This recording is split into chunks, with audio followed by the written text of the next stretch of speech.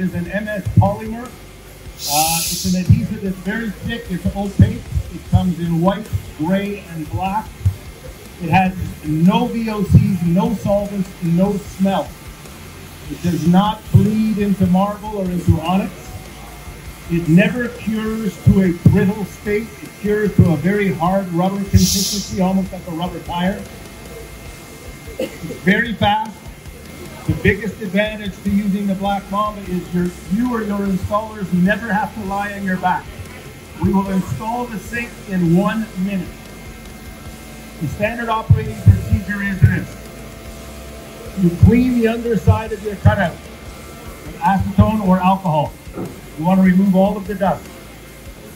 You clean the top rim of your bowl, whether it's stainless steel, whether it's a composite bowl, fiberglass, or stainless steel.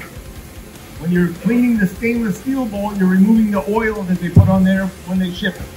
You can't glue to dust and you can't glue to oil.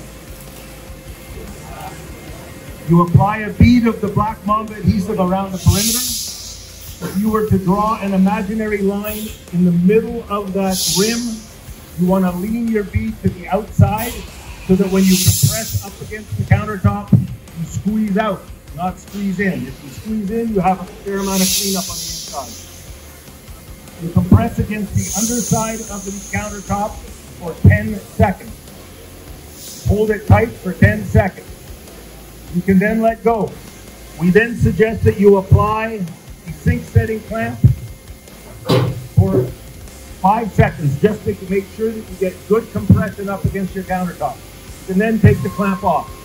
Your sink is now installed. You're done. Less than 1 minute. Everybody ready? Oh, one other tip.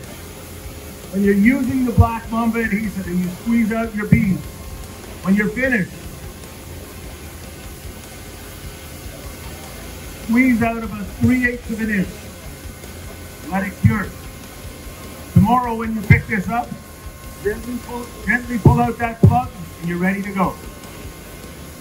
I've done that up to 3 weeks later. Gently pull out the plug. And then you're ready to go. All right? Here we go.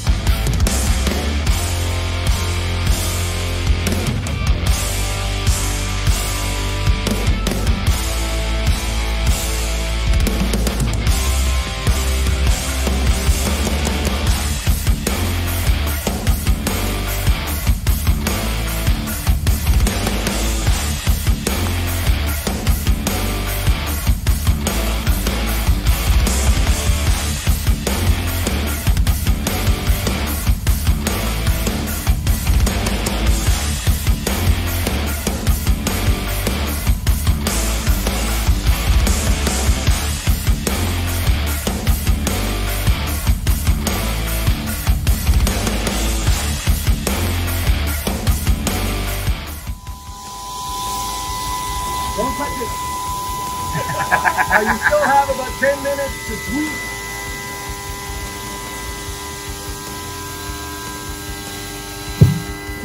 You still have about 10 minutes where you can tweak it around, scooch it left, scooch it right.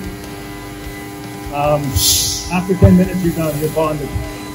We recommend you wait 24 hours before you let your plumber go to town.